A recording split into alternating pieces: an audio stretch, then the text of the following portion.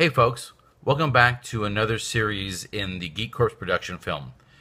Your host, me, Timothy Adams, will be walking you through the components of the Green Dragon expansion set for the Dungeons & Dragons Attack Wing game by WizKids.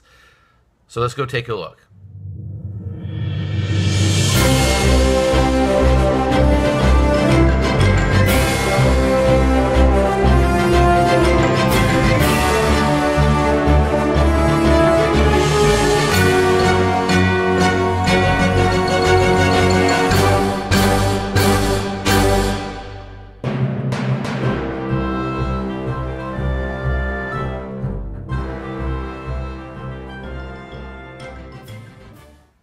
Okay, so here we are. Here are the major components to the game.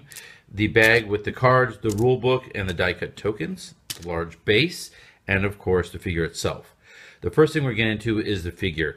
This is an identical replica of the one and the same mold, of course, that they use for the Icons of the Realms, or regular figures for the standalone miniatures that they sell.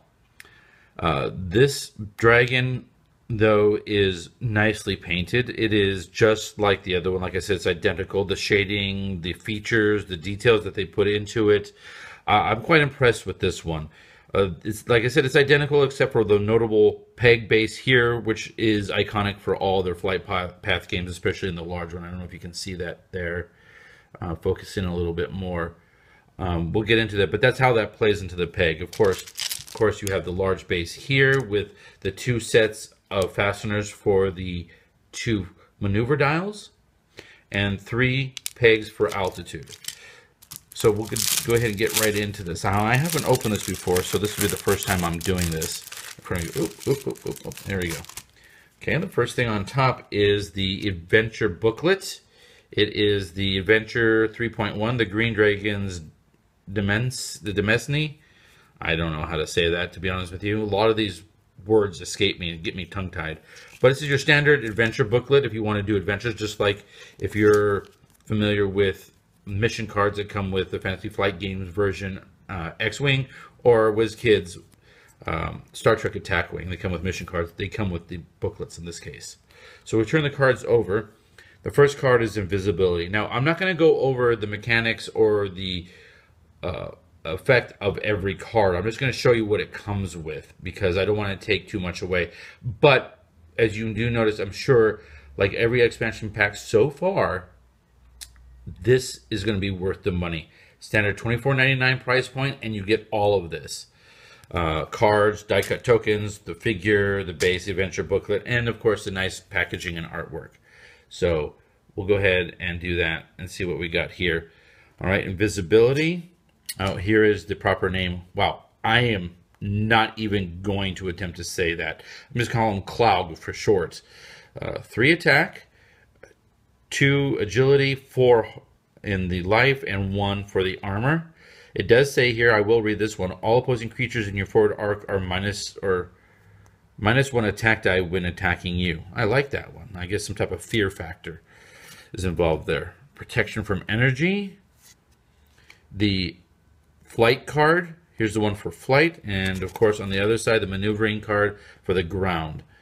All right, so if you're noticing, I will point out is that it has 2 hard or come-abouts that will give you an exhaustion token, but you can do that range 3 or 4. Ice Storm. Oop, upside down. There we go. There we go. Let's get this right. All right, Poison Breath, which would you expect from a Green Dragon. Derision. Toxic Effect.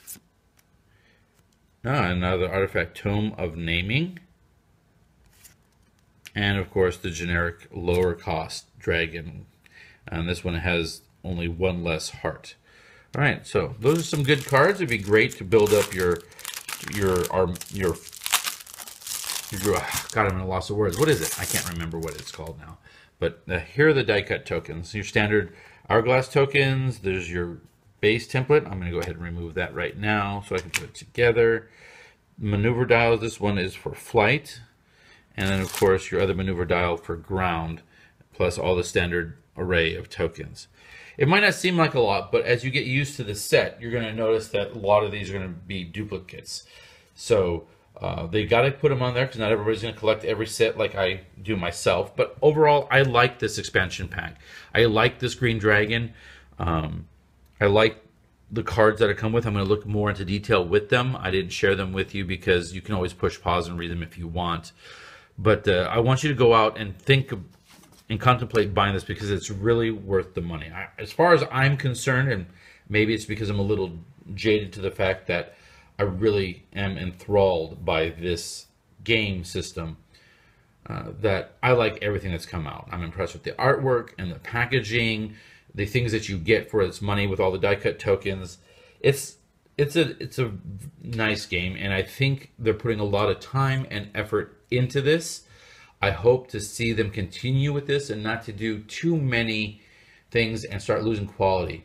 I am a little taken back by the lack of support for the WizKids Star Trek Attack Wing, and I'm not making it about that. But my point is that the focus that they put into this is well worth it. It's like I said, it's nicely done, and you get a lot. They put a lot of time and effort. So go ahead and pick it up, and that'll do it for this segment on the Geek Corps production film. And just so you know, please don't forget to leave your comments below and subscribe to our channel. If you are interested in finding out more about this game, other games like it, like the Star Trek WizKids game, visit thewizardscoast.com, WizKidsGames.com, the DriveThruRPG.com. Of course, there's Paizo and Steve Jackson Games out there. Now, if you want to find out more about Geek Corps Productions, just click the link or go to geekcp.net. You can follow us on Twitter and Facebook. Lastly, if you want some information about tabletop games, you can go to GameBoardGeek.com and check out Tabletop with Wil Wheaton. Thanks, guys, and have a pleasant gaming experience.